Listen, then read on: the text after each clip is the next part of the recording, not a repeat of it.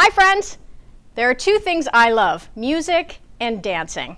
Music is such a great way to put you in a really good mood, get you excited about something. Also, it's great if you need to be relaxed or if you want to have calm. So music is a great way to help stimulate the brain. Research shows that music is so great at helping kids with learning skills. It helps with cognitive ability, memory skills, expressive ability. So many great things come out of playing with musical instruments and listening to music.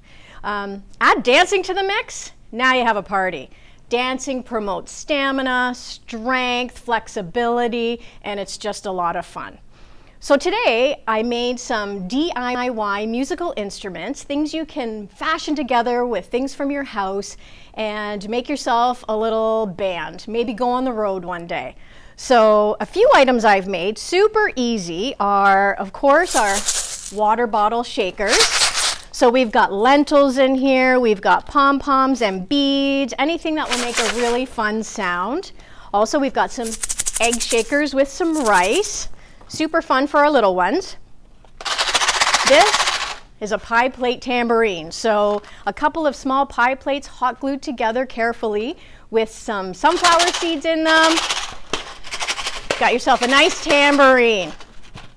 These are castanets. Castanets are super fun, clickety-clickety-click little instruments. I've used cardboard and some pop bottle caps.